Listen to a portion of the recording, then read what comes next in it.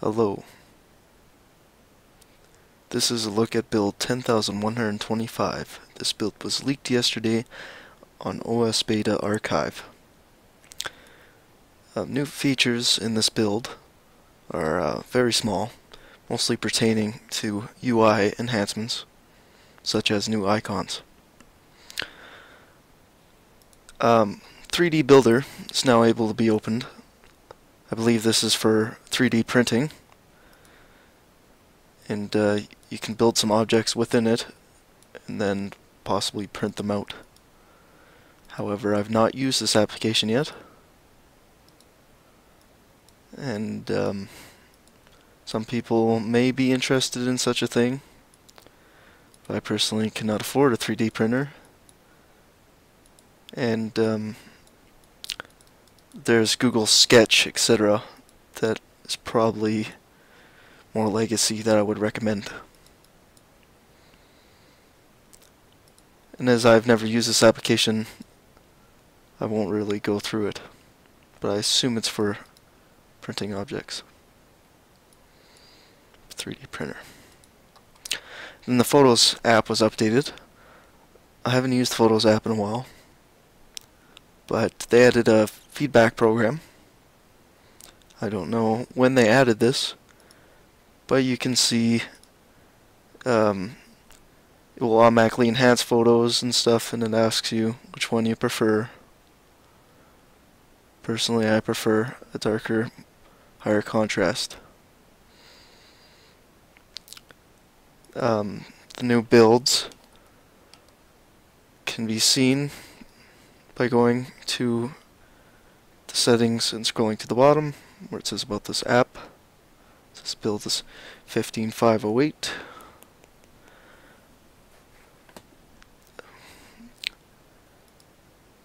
And OneDrive was also updated. I don't know what is new in this, but has a new build number. Solitaire was updated, was changed from preview to beta. They added a networks beta, which just has it coming soon, so it's pretty redundant. Now if we click the icon here, you can see that there's a bunch of new icons along the side here. Apparently some of the drive icons are new. The Blu-ray disc one looks the same to me. Cycle bin's the same. Don't think there's an easy way to add this PC, etc. But they're new. Network, this PC. Here, I'll copy them over here. Network. So apparently they updated some of those. Since it's only 3 builds newer than the previous build, there's not much new. Edge has the most enhancements, also known as Spartan. The new Spartan now has, I'll read the patch notes off. You can now use in private browsing mode. Microsoft Edge contains a new start page. I don't know. Guess this is the new start page. Oh yeah. So it's as to be expected with any web browser. Nice start page. You can now view and manage the history of the sites. Evidently that would be Control H. No, let's share. That's weird.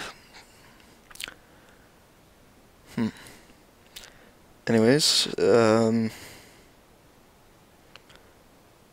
can now use the pin to start. So if I went to a website, it's probably, you could probably pin it from one of these. No.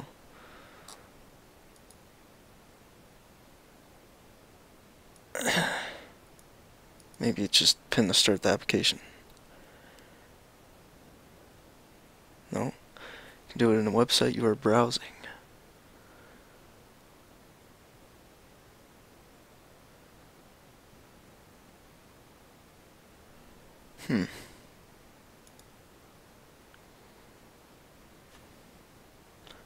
pin a start. For some reason, applications are no longer pinning for me, because I've tried pinning a few things. It doesn't pin, which is stupid. Anyways, the new reading view, which you also saw, is this one. No. Reading view is here. So that seems to center everything, remove the ads, makes it a lot cleaner. So basically, free ad block, I guess. See, might just be more of a centered thing.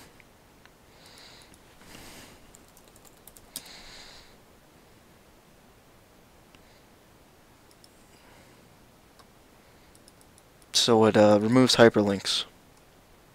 It's kind of ridiculous. It's more of a printing view, I guess. However, the page supports printing. And it's just they improved the reading view animation to indicate the page eligibility for reading. Tabs now indicate whether they are playing audio, which you can see by going to YouTube, clicking random video, and you can see it has the icons there. Okay. We have improved the F12 developer tool by increasing the functionality of the inspect element and view source commands, and by adding a pause overlay when the debugger is at a breakpoint.